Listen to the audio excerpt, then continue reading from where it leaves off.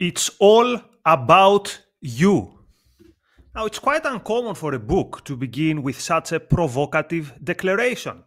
But the book we will discuss today is an uncommon book because it makes the case that understanding what it really means to say it's all about you could be the key for a fulfilling life, could be the key for achieving a state of happiness, and it could be the key for building strong relationships of love and relationships of passion. So, the book we'll discuss today is called Effective Egoism, an individualist guide to pride, purpose, and the pursuit of happiness, and is written by our very own Don Watkins. This is New Idea Live, the podcast of the Ayn Rand Institute. So, Don, I had the pleasure of reading this book. Now, people, you'll have a version which this is a copy which you're going to have a better the yellow version. But I've read this book and I have so many good things to say. But I want to start with a question. I was reading this book, and at the moment I thought that's a philosophy book. But then I thought, no, actually, this is a self development book. And then I thought, no, this is a book about what it really means to pursue happiness. So, what type of book did you write, and why did you write it? And the goal was to write a book that was aimed at helping a person achieve happiness. And I think to do that, you need philosophy, but there's also a lot that you need about implementing a philosophy. Philosophy gives you a broad framework for living your life, the fundamental principles that are going to help you reach knowledge and guide your action towards values. But philosophy, even though it encompasses all of our knowledge, it's not exhaustive of all the knowledge that we need to achieve our goals, including our goal of happiness. And so a lot of what I was trying to do in the book is say, like, here's the philosophic framework you need in order to live your best life. But then here's a lot of other knowledge that I've gathered over the years about how do I put this into practice. And so we'll delve more into this, but just to give one example, philosophy tells you should build your life around a productive career. And that's really important, really illuminating. But how do you choose a career that's going to be fulfilling to you? And how do you actually succeed in it and build that kind of career? That philosophy can't tell you, or at least it can't tell you everything that you would like to know about it. So it's philosophy plus is one way to think about it. Okay, so this is not a book of someone who, because usually it's psychologists who write such book, right? Or people who say, look, I've done experiments and evolutionary psychology or evolutionary biology shows this and this and this. So this book is written then by which point of view? Because I know you as a student of ideas, as someone who we could describe you more as a philosopher rather than, let's say, a psychologist. So what is your angle in writing the book? What is the way through the prism through which you view the issue of happiness? I mean, I don't think about it in those terms exactly. Like, I thought about this as a book written by me. That is, I'm somebody who's thought a lot about things. I've been heavily informed by philosophy and influenced by Ayn Rand above all, but I've learned from a lot of other people too. So this book is by far the most personal one that I've written.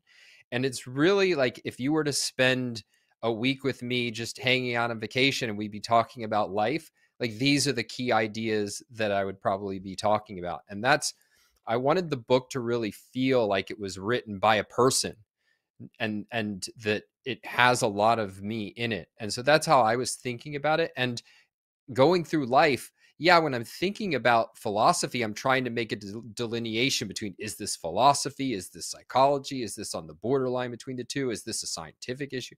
But in the book, that's not really at the foreground because my goal is not to present a philosophy, but just to present ideas for how to achieve a life that's rich in meaning and joy.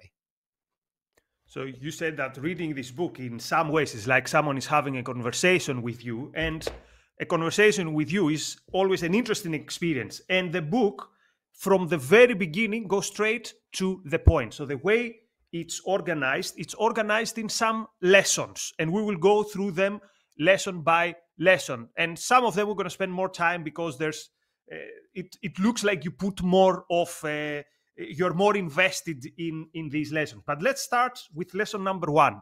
And lesson number one is your life matters. And let me read my favorite quote from that lesson. Quote, you hear Cyrano de Bergerac declare that he has decided to be admirable in everything, for everything. You witness a fugitive declare in open court, I am Jean Valjean. You listen as Scout is exhorted, stand up, your father is passing. You gaze at Michelangelo's David or David's Death of Socrates. You are swept away by the first movement of Tchaikovsky's First Piano Concerto or the last movement of Rachmaninoff's Seconds. These experiences and the deep, soul-changing emotions they evoke elevate you. Elevate means inspire you to live for a moral ideal. And this, as you tell us in the next page, is the path to happiness. To live for an ideal, but an earthly ideal that treats your life as sacred. So from the very beginning, we see that our life here is not like a routine where, some things happen. What I got from this chapter is the strongest emotions that you can get from art or from great moments, this gravitas should also be present in your own life. So tell us a bit more about this lesson, Don, that your life matters.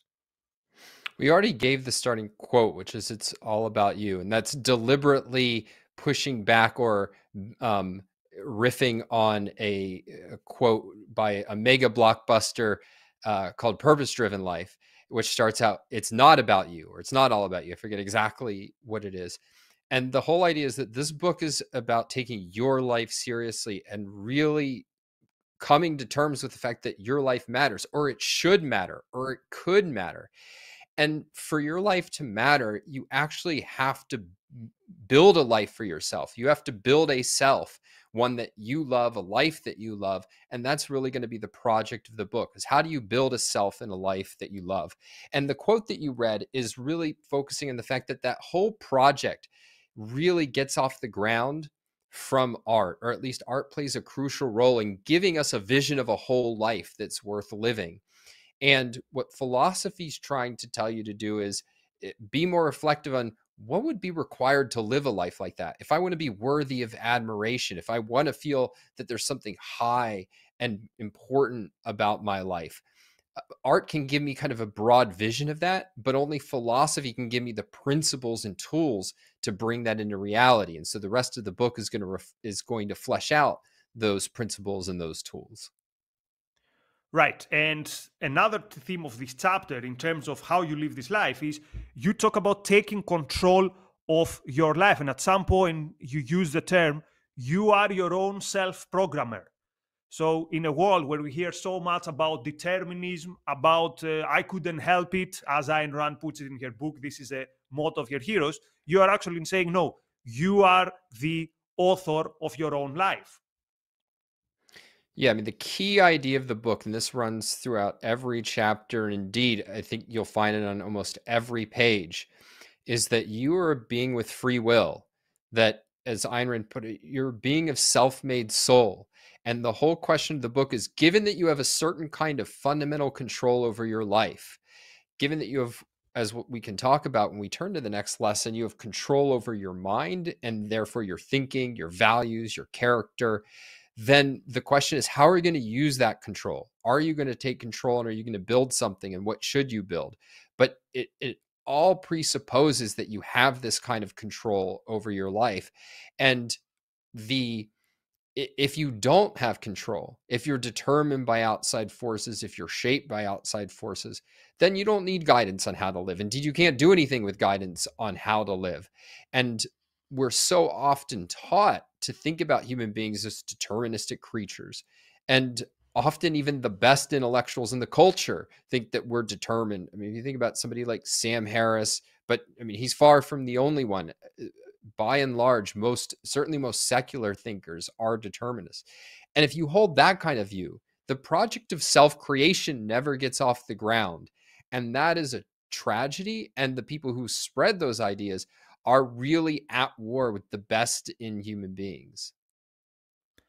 And one thing that I have to say about this book is you don't shy away from naming names and criticizing other people who are quite influential on the issue of making us understanding ourselves and the world around us. And it's one of the enjoyable parts of the book. So let's go then to lesson number 2. You control your mind. So the lesson is take charge. And reading from the section, you control your mind. Quote, we face choices in life. Some are big, life-changing decisions. Others are small, even trivial. But it's our choices that define who we are and how we live.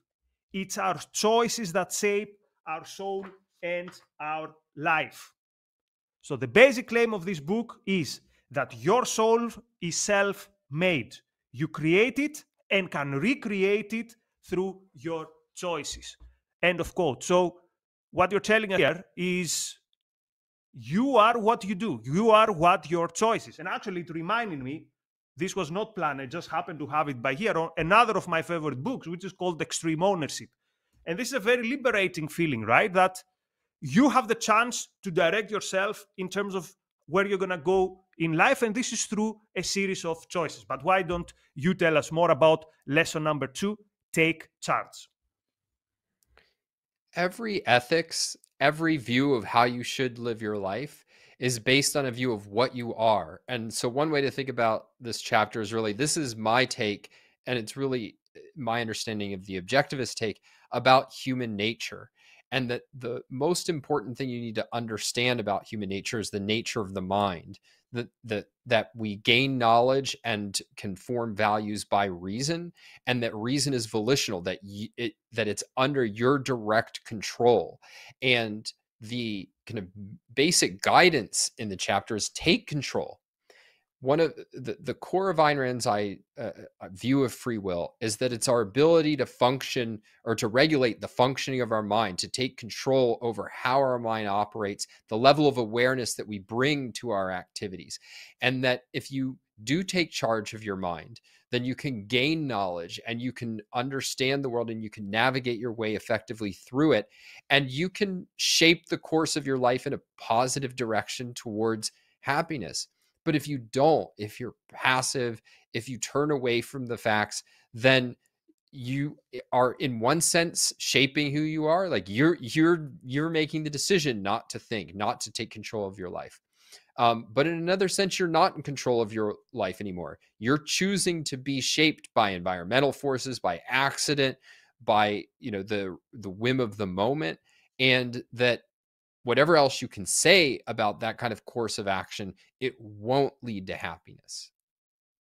And at some point, you mention, well, there is something to be said about the fact that from many Catholic families, you have the kids also being Catholic, or the family is Muslim, the kid is also Muslim. But does this mean that the kids don't have free will? No, it means that people have free will, but quite often because they don't put like the machine, they don't turn it on, and they stay out of focus, they don't decide to think for themselves.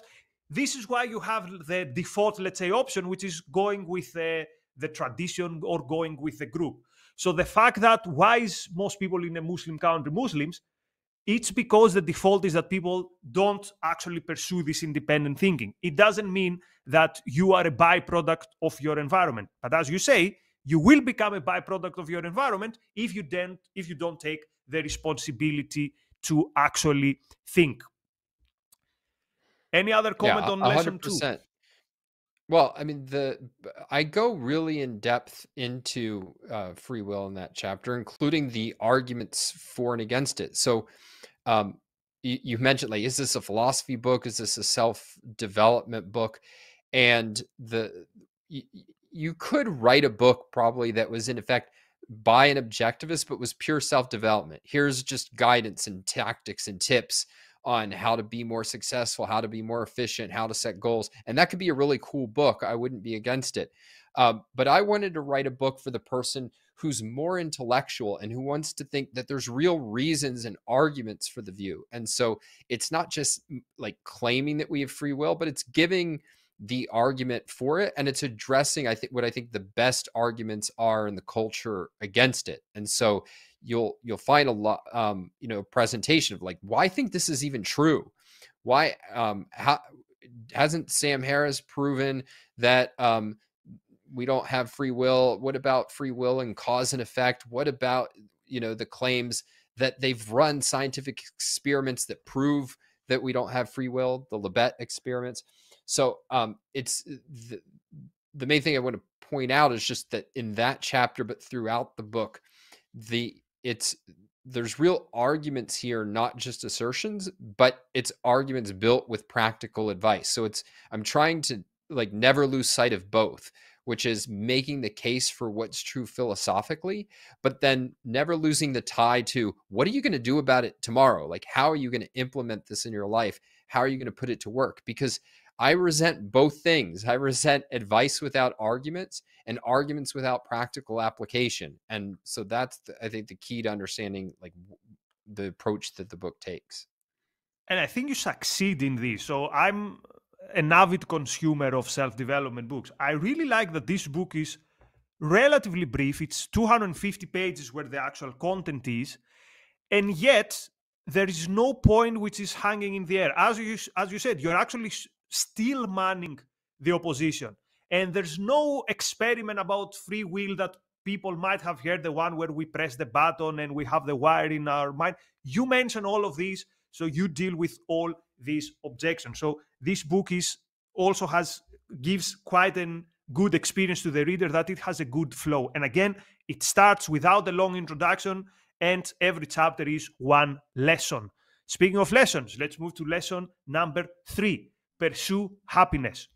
So during this lesson, Don, you describe happiness in different ways. You attack it from you approach it from different angles. So you say happiness is a verdict on how your life is going, but also happiness is love of being alive. Happiness is also a goal you have to embrace by choice, and happiness at the end of the day is a state of successful living. So, Don, there's so much that's been written and told about the pursuit of happiness. What is your contribution to this topic? Well, I mean, it's funny that you kind of reflect on the different ways that I'm formulating what happiness is, because if you had asked me what would be one of the hardest things to write in the book, I wouldn't have guessed that, but it turned out to be true, because um, you're trying to describe something to people that they haven't experienced or they've only experienced partially. And if you think about Ayn Rand's novels, which are, I think, or even said, we'll come to Ayn Rand in a second, but I asked some of my friends while I was writing it, I was like, what are examples of characters who you think like in well-known fiction, aside from Ayn Rand's, that you think like conveys what happiness is? And people came up short, which is really interesting. Um, and and so like trying to concretize that and make real, I was reaching for as many examples and aspects and kind of characterizations that I thought would bring to mind what I have in mind when I talk about happiness. Because the one thing I wanted to push back against is the view that happiness is kind of like this, just, yeah, I'm feeling good. Like I'm having fun. Things are awesome. Like, yeah, that's part of it. Like, if you're a happy person, you're in a good mood. Like that can be a fine characterization of a good mood. But I view happiness as something deep and profound. And one of the things I really wanted to get across in this book that I don't think often comes across when objectivists write about in nonfiction about an egoist ethics is the spiritual depth and grandeur that is involved in happiness. It comes through in Ayn Rand's novels. Nothing will ever come close. Well, I shouldn't say ever. Ever is a long time. Nothing has come close to depicting it as Ayn Rand novels in fiction. But it's really hard to capture in nonfiction terms the kind of grandeur and depth of what happiness is, how profound it is, the way in which one regards their life as sacred and takes deep meaning and joy in the moments of their life. And so that like part of what I was just trying to get across in this chapter is the goal that I'm setting you on is way, way bigger and way more meaningful and fulfilling than what might come across by a more superficial understanding of happiness. And you also address this very difficult issue, which is how is it that whenever we have what we'd call a moment of happiness, let's say I got that my dream job, already the next moment we set for a bigger goal. Therefore, it would make sense to believe this idea that the treadmill of happiness, you never reach it. But actually, you make the case that no, it makes sense that you always set higher and higher goals, but at the same time, it makes sense to say that you are happy. So these things, the stuff that you always want something more, doesn't mean that you'll never are going to be happy. So you break this dichotomy that we find in culture that we never arrive, therefore we're never going to be happy. Yeah, it's a really plausible view, right? Because I mean, I'll tell you, my life's goal until the age of I think 29 when I finally achieved it was to have write a book and have it published. Like that, like I literally when I was younger used to go into, well, then there was Borders books, but Barnes and Noble, and look on the bookshelf and be like, that's where my book's gonna be. And like that's what drove me. And then when I was 29, Yaron and I published Free Market Revolution, and it happened. And I got to go and see the book on the shelves, and it was an incredible experience. But it was not this sort of like, now I've done it feeling. It was, all right, what's the next mountain to climb?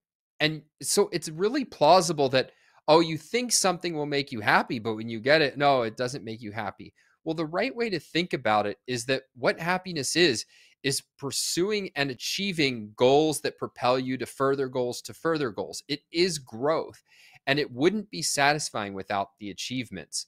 That is, if the idea that it's all about the process. No, the process has to include achievements. Rourke has a line in The Fountainhead about, um, is your life like a straight line, or were there stops? And stops are points where you go, this was worth achieving. This was meaningful for its own sake. Okay, now back to the next climb. And he says, yeah, there were stops. And so that's the perspective to have in your life, that it's achievement leading to achievement. And so, um, is it true that you can't satisfy your desires? No, it's not true. But what you can't satisfy, and one should never want to satisfy, is desire. Desire as such, constantly being in the premise of aspiring to something bigger and better and greater than what you've achieved before. One last thing on this section, on this lesson on happiness. The title of your book is Effective Egoism. So the obvious thought that people will have is, oh, wait, I thought I knew effective altruism. So why effective egoism? We're going to talk about effective egoism. Am I right that this is the section where you also talk about how altruism, the way it is understood, which is do things for other people, that altruism properly understood is incompatible with happiness? Yeah. So if you think about the chapters, it's counseling you to pursue happiness. There's a real question. Well, okay, great. Why do we need this book? And there's really two reasons. It's because the culture has offered us, on the one hand, happiness without morality. And that's the whole kind of self-help genre or the positive psychology movement. And again, it's not that these have nothing to offer, but they leave out what I think is the fundamental ingredient of happiness, which is a moral code that's going to give you the basic principles, the values and the virtues that are going to add up to a happy life. So that's Right. happiness without morality. But then there's people say, well, look, you can't drop morality. Morality is really important. And what they offer instead is morality without happiness. And this is, in one form or another, some variant of self-sacrifice, some variant of altruism, of saying that no, what's good is placing something above the self, serving something other than your own personal goals, your own personal happiness. And part of what then you have to explain to people, because what they're often taught explicitly, and what they'll often say, if you say, well, altruism is against your happiness, it's like, no, it just means being kind to people, being nice to people. And if that's all it meant, then we'd have no disagreement, because an effective egoist, the only your many of your most crucial values will be other human beings and other people, whether it's your friends, your children, your lover, like even the people in your neighborhood and a stranger that you have a kind of good conversation with or buy, a product from and chat with for 2 seconds. Like these are important values in life. But that can't be what altruism, self-sacrifice means. And it's not in practice how it's used. And just to give one illustration, there's a lot, I give a number of examples and arguments for this, but just to take the most common one, who do you think would get the most moral credit by most people in the culture? A billionaire who gives away $100 million to charity, or a guy who gives away his $10,000 life savings to charity? Well, it's the billionaire Clearly who's the doing second by guy. far. Yes, clearly the second guy. But the billionaire's doing way more good, but he's not sacrificing as much, right? He probably won't even notice $100 million that's gone missing, whereas the other person has taken away everything that he has in life. And so it should at least give you reason to pause and think, yeah, maybe our moral code really is measuring how much we lose and not about just like being sweet to other people or something. Definitely. So this reminds me another good thing with the book. You might be reading something which is, let's say, this combination of philosophy and self-development, and suddenly there's a good insight on politics, or, for example, on why capitalism is a good system. So it has a lot of stuff, and these things jump out from pages when you don't expect them. Anyway, next Just as an lesson. aside, I'm glad you think so. Like that was most of my favorite books, the way that I experiencing them is almost a sense of like frustration, which is, man, this is so dense. I could just like sit with this one paragraph all day and kind of pull insights out of it. And so I tried to write something with that, but that doesn't read as dense. That reads like easily, like you can kind of breeze through it, but you have the sense of like, man, there's just a lot of stuff packed here. It would be a great tragedy if people thought my books were easily skimmable. Absolutely not. I'm just from the top of my head. I remember at some point you say something like, by the way, you remember how everyone says capitalism is about the survival of the fittest? It's the exact opposite. It's the first time in history where the quote, people who are less fit can actually have a good life because what they are after is not going to be taken from anyone else. We don't fight over scraps. We have abundance, and this means that also the less fortunate can have a good life. So you are. You are putting aside myths and stuff in various parts of the book. Next lesson: follow reason. Here's a quote. Quote: just as we are born not knowing how to walk, we are born not knowing how to think. The difference is that everyone eventually learns how to walk. You don't find freshmen rolling down the halls of their high school. You do, however, find plenty of grown men and women uninterested in what's true or unable to see through lousy arguments and bullshit claims. So, this chapter is actually telling us, Don, that thinking is a survival tool. And maybe we don't understand it, but this is something that needs to be cultivated. Think how much time we spend training our muscles, and yet we don't train the most important thing, which is our mind. Yeah, I mean, there's a kind of view in the history of philosophy that's really famous that like reason doesn't deal with ends, it just deals with means, right? It can't tell you what you should go after.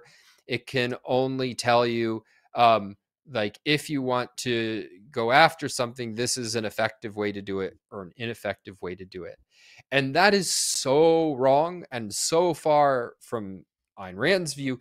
The way Harry Binswanger, who has appeared on this show, I believe, but was a friend of Ayn Rand's and teaches at Ayn Rand University, the way he put it, which I think I even quote in the book, is reason's a vital organ. Like it's a survival action guiding faculty. And so the idea that you couldn't use reason to assess your ends, that it was just there to say, hey, your ends, deuces wild, go after whatever you want, just go after it in this effective logical way, like that is so wrong and so disastrous. And so the the kind of view of reason is, all right, you have this tool, like this is your master tool that's vital for your ends, your means, for everything that you could possibly want from life. Well, you better use it well and cultivate it. And Ayn Rand, so Ayn Rand has this view that um, are three fundamental values, the three values that are core to happiness are reason, purpose, and self-esteem. And part of what it means to hold reason as a value is that I'm going to really take care and cultivate my means of survival. I'm going to make it as powerful as possible and treat it with a sacred respect, because it unlocks everything I could possibly want and that would be possibly worth wanting. And without it, I'm doomed. And so that, if you're pursuing happiness, the fundamental guidance has to be to think and to learn how to think, because without that, you can't get anywhere else. And this is also a chapter which made me extremely self-conscious in terms of how many times we might use our minds in a way which doesn't lead us to truth, but it leads us to the things that we want to discover. It's what we would call rationalizations. And at some point, you say that we should follow the evidence and not stack the deck in favor of what we want to believe. So, for example, if I want to believe that the pandemic never happened and I Google it, I will find many, many examples. And then I can tell myself, hey, look, I looked for the evidence, I found the evidence, that's it. But what you're actually saying is, no, be very careful. You need to put a lot of work, and you need to always, your antenna needs to be towards truth, not towards what you are trying to find. And we've discussed it in the past, Don, and actually you taught this also in the communication class in the Iron University, that it's not good research to say, for example, well, there is no there is no climate change because I read these 5 climate skeptics and now I can tell you, look, I have the evidence, there is no climate change. So using your mind and finding evidence is something which is difficult, even when you tell yourself, oh, that's what I'm doing, but actually you just try to evade the truth rather than to discover it. Yeah, and it's not even necessarily evasion, right? Like, if you ask most people, like, are you rational? They'd say yes. And and part of the reason why they say yes is because, like, it feels, there's a lot of things that feel like thinking. It seems like I'm thinking, like, yeah, I didn't just decide that because my favorite Republicans criticize climate change, I'm against it. No, I read a book. I read 2 books on it. But what you did was you read books that supported a view you were already inclined to agree with. And so part of what I'm arguing there is that to really cultivate your mind, you have to build a habit of recognizing that I could be really susceptible to trying to confirm my beliefs, and so to be able to be confident that, yeah, I'm really thinking about this, I should be actively challenging myself and pushing back on it. I think it's something that, like, even objectivists will often make this mistake. Is I've made this mistake. I remember when I was a teenager, I was so careful about what books did I read because I didn't want to get polluted with the wrong information. So, like, is this a reliable book on capitalism? And if it wasn't a reliable book, well, maybe I shouldn't even bother reading it. And thankfully, I didn't stay with that kind of mindset for too long. But actively seeking to push against your own beliefs, I think, is really crucial to being confident that your own beliefs are true. And that should be what you're interested in. What you should be interested in is not like, how do I prove that I'm right? But how do I get to what's really true? Because again, if we think about what the mind is, it's, you're navigating your way through a dark room, right? And what is the number one thing you want if you want to navigate successfully through a dark room? Is you want a damn light. And it's by using your mind to your fullest capacity that you turn on the light. And turning on the light it starts with activating your mind, which is an issue of free will, but then it starts with learning how to use your mind more and more effectively. And that's what valuing reason consists of. Right. And when it comes to things that I took away from the book, I have a whole list with sources that you give in the book if we want to dive deeper in the topics. So there are many good books that you are citing. And on this issue of how do you know when you really know something, you mentioned a series of lectures by our common friend Greg Salmieri, which I found very, very useful. So quite often I was reading the book, then I was pausing, going to Amazon, checking a source, or going to YouTube and watching a whole lecture. So this book gives a lot of food for thought. Okay, going to my favorite lesson now. Lesson number 5, create values. So my reaction when I finished reading this section, this lesson, I sent a message to Don saying, this should be a whole book by itself. So for me, it's the best chapter I've read in a self-development book. And this is why I actually haven't chosen a quote, because the whole chapter is a quote. So lesson number 5, Don, create values. So where do we start here? You give very interesting personal stories from your years, your first years in ARI, your friendship with Alex Epstein and how it has influenced you. But then you give us all these tools. Where do we start with this lesson? Well, I mean, we can start just at a more philosophic level about the fact that if you read most moral guidance, one thing is conspicuously either absent or like relegated to a footnote, and that is the role of work in life. And yet, if you think about just at the level of how much time you spend on something, most of us spend most of our time working.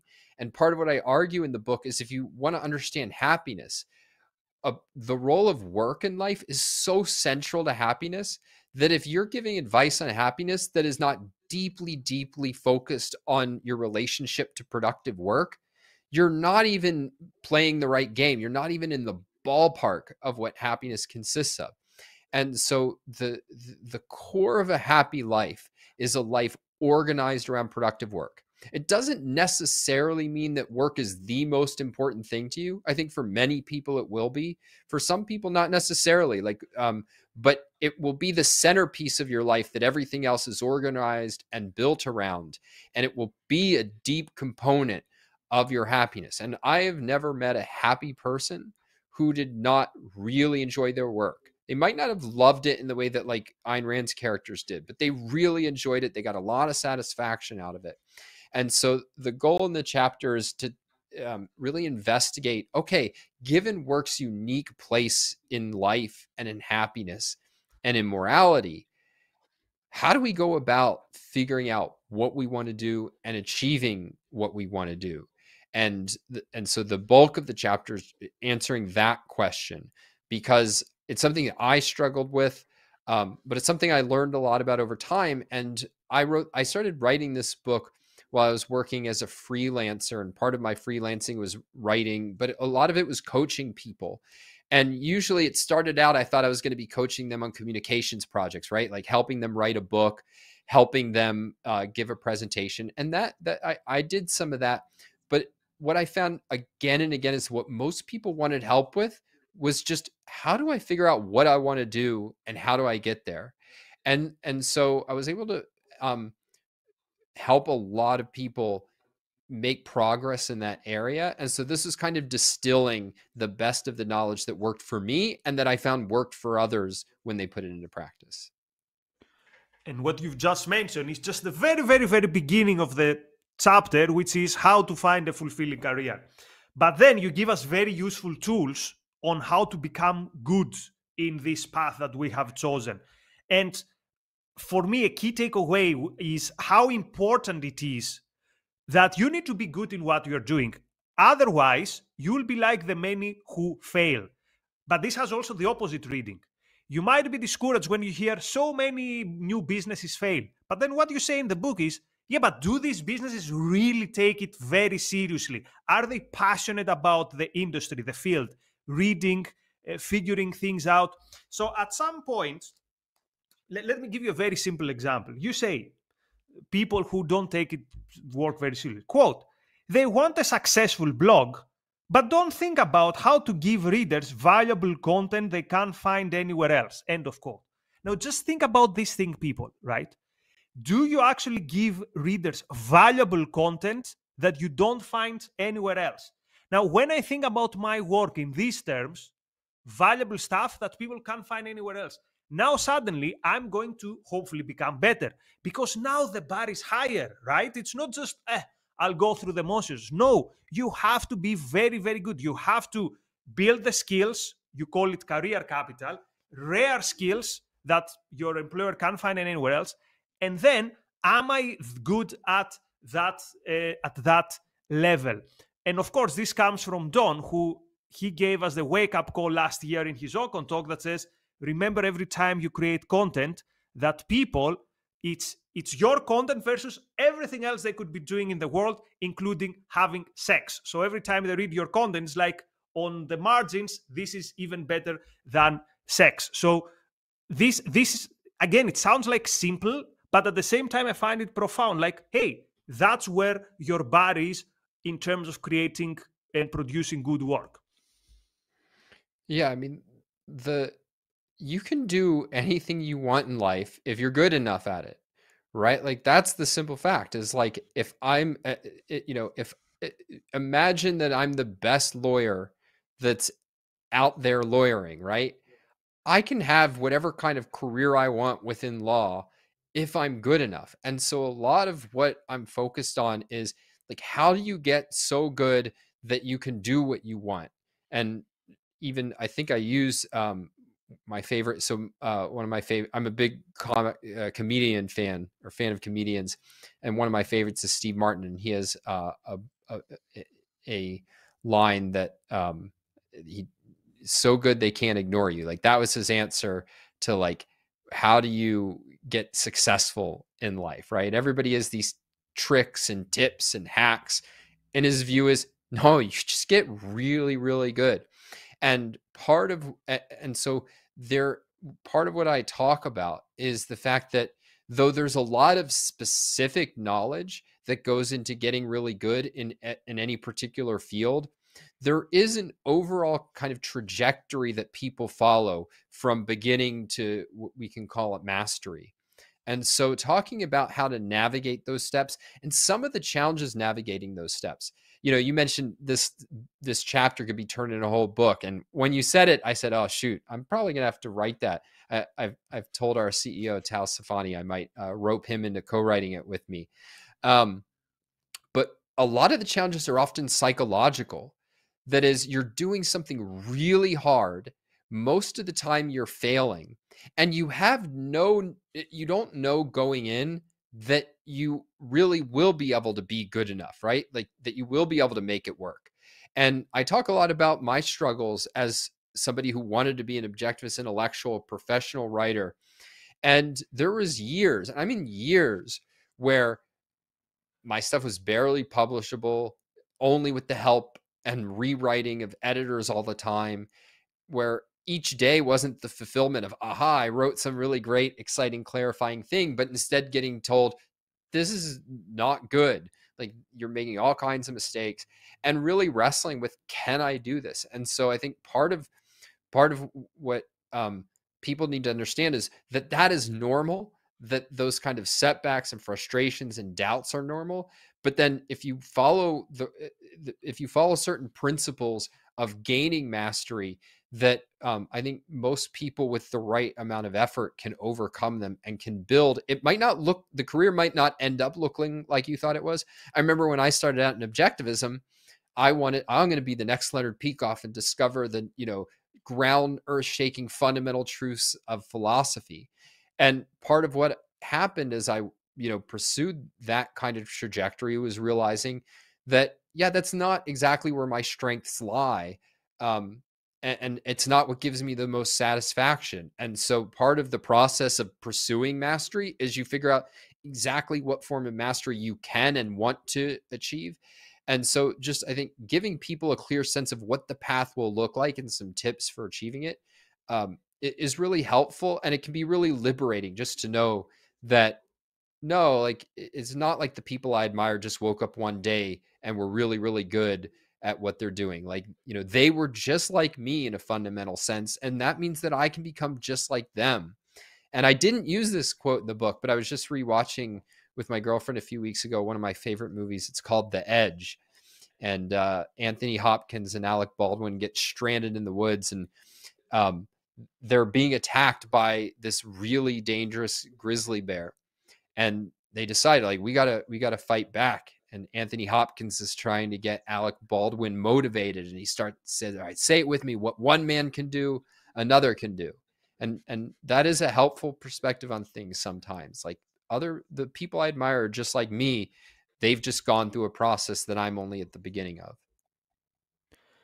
And there are many books that talk about this, the road to mastery. But I find the difference in this book is that you are actually giving us a roadmap. So you're giving us some very specific tools. One, for example, is the tool of deliberate practice.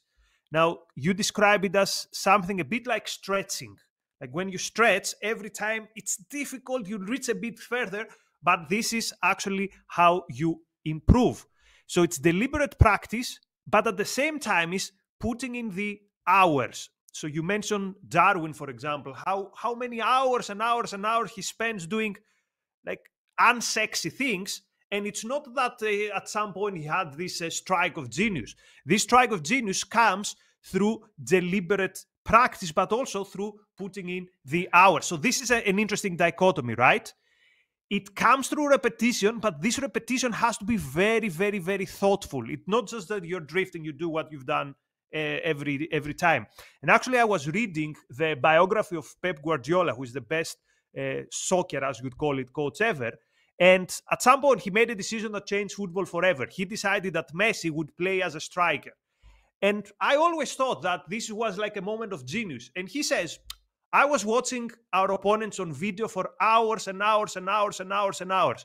And at some point I said, hey, they have a gap there. Well, obviously that's where Messi should play. So this moment of genius don't come in terms of, it's out of nowhere. It's the result of very systematic, very consistent, but also very targeted work that you should be doing. So that part there in the book where you talk about targeted, the roadmap on having the creativity of a Steve Jobs or a Howard Rourke and reverse engineering what they're doing, I think this is something which is very unique in the book, or at least it's stuck in my mind in a unique way. You made it land, you made it easily graspable in specific steps. Yeah, and it can. When you see the end result, it looks like magic. Leonard Peikoff used to talk about how Ayn Rand, he would marvel at the fact that she could see by like a formulation that you used on page 1 what conclusions you'd reach on page 20, far removed from this little phrase. And yet, if you've ever had the good fortune to get personal feedback from Leonard on your work, he is able to do that. And it's precisely because by constantly thinking about things and doing philosophy, he developed what Ayn Rand had, which is this incredible pattern recognition where you could see instantly the implications of something, but it came from years and years and years of pushing himself to see the logic of how philosophic ideas play out. And it's the same reason why, I can't do that exactly. But in writing, I can read an op-ed that somebody's struggling with and say, like, you're going off the rails for these reasons, but it's because like I, for 15 years have constantly like done the same thing over and over again. And so you can, those skills are achievable. And part of then what I'm trying to give you the guidance is, what are you doing during those years so that you go from a beginner to somebody who can do that kind of magic? So chapter 5, lesson number 5 is the best roadmap to mastery. Now we have to go to lesson number 7, which is your favorite. Very quick stop from lesson number 6, which is honor the self. And the reason I want to stop here, Don, is because this is the lesson, this is the section where finally we get to the idea of effective egoism, which is also the title of your book. So tell us something about effective egoism and how it relates to honoring the self, and then we will go to your favorite lesson. Well, I'll say this much about it, which is that it should be interesting that a book on effective egoism doesn't get to egoism explicitly and directly until lesson 6. And there's an important reason for that. And it's a reason Ayn Rand always stressed, which is that the beneficiary of morality, like who should benefit from moral action, that is really it's an important issue, but it's not the primary issue. That in order to answer that, you have to know, like, what is the good? How do you achieve it? And then it becomes clear, well, who should benefit from all of this work? And so in order to really get why it's right to be self-interested and pursue your self-interest, you have to have a richer conception of what are your interests. And so the early part of the book is giving us a real vision of what your interests are. And then it's really almost it doesn't take a lot to see that, yeah, I should pursue my interests and I shouldn't sacrifice them. But in many ways, I'd say that's the least original lesson, but there is something really valuable about it, even for people who've studied Ayn Rand for a long time. And this is true of the book at large, but particularly this chapter, which is like, I've been studying these ideas now for a quarter century, roughly, and it is really hard to learn in certain respects. Like, there's a lot that goes into understanding objectivism and a lot that goes into arguing for it and being able to defend it effectively. And so these are my attempts to go to core issues in objectivism, but in a way that reflects what I think are should make it a lot easier for you to understand some often challenging ideas and to be able to defend them if you agree with them, but that, it's designed to give kind of the best formulations I found for explaining these ideas. And here's a very good formulation you make in this chapter. An interesting thought experiment. You call it something like playing the full movie before making a choice thought experiment. So, for example, let's say someone is married or in a relationship and he has a chance for an affair. What you should do is you shouldn't just take out of context, oh, this is going to be a fun night. You should think how it should play out within the whole context in the future.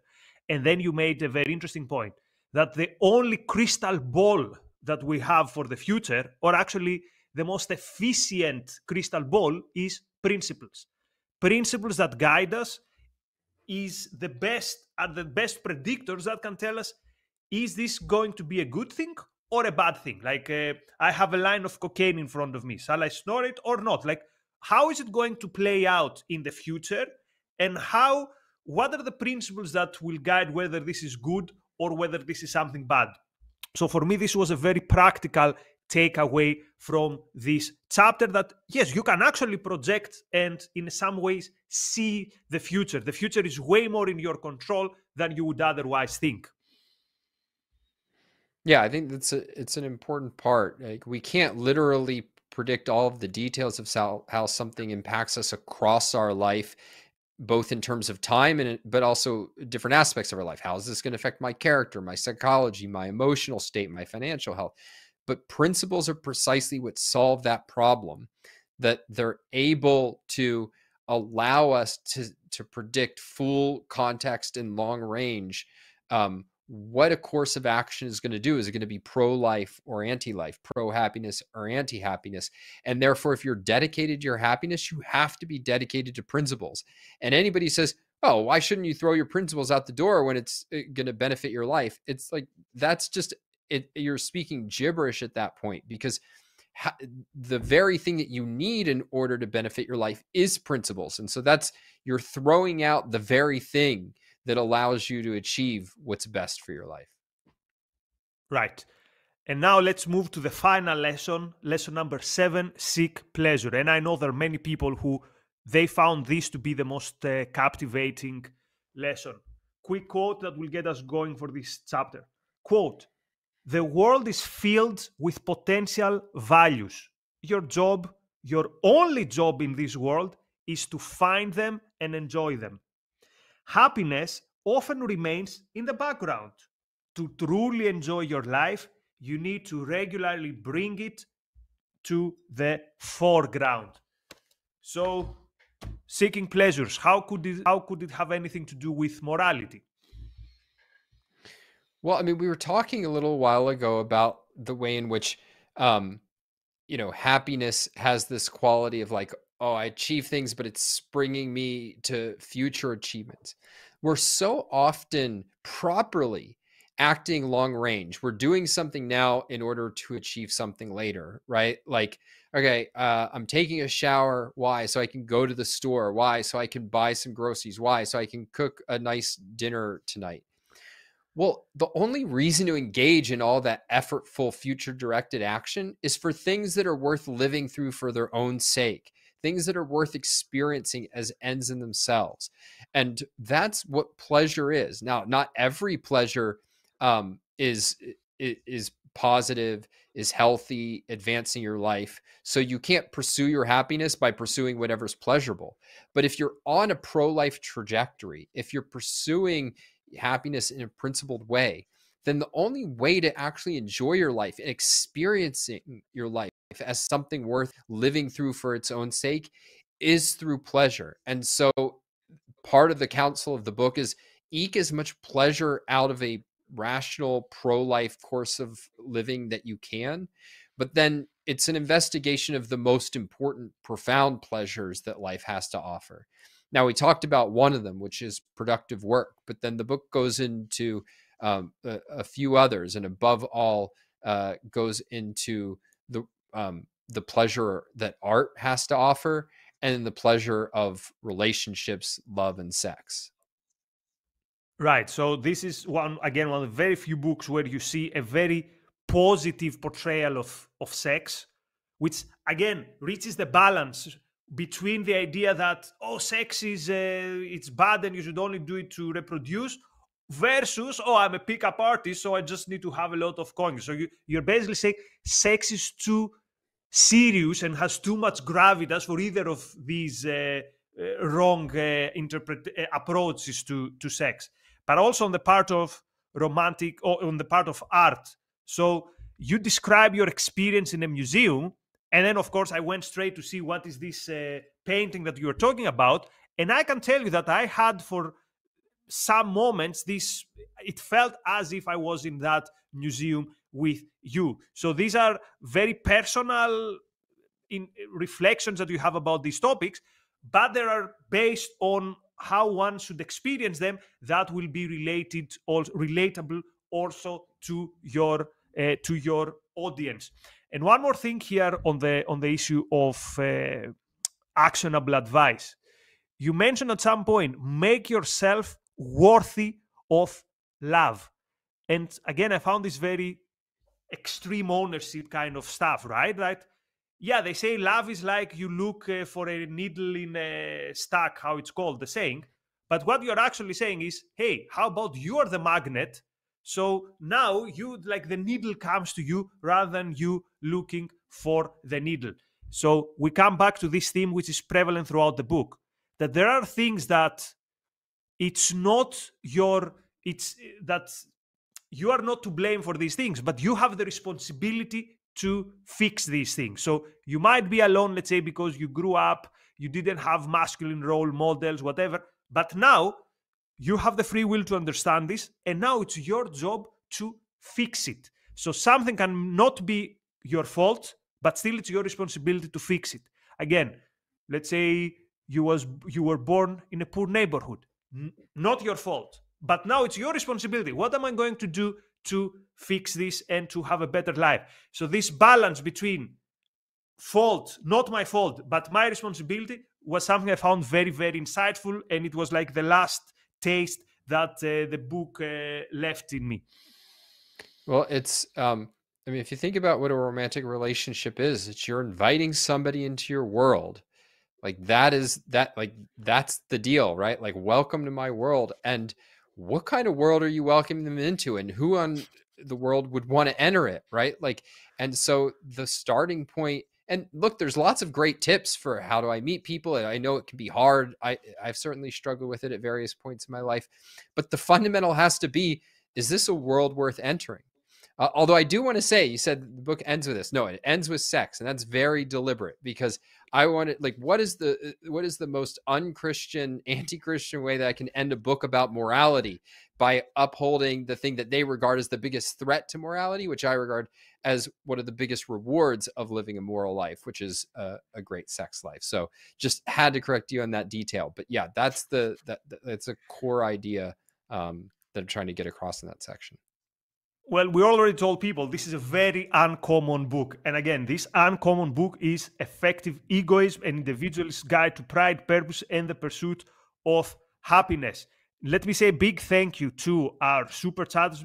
Many thanks to Ryan. Someone asks, how can we promote the book? So Don will tell us, but the obvious thing, first of all, buy the book. Again, I'm not giving you the good example. I have the uncorrected proof. That's because I live in a developing country. We don't have Amazon here, so the actual book hasn't arrived yet. So get the book, write an Amazon review, but also something I found useful, when you take something, when the book, you find something useful, just go in social media and explain how this book particularly help you to understand something. So this book will give you tools.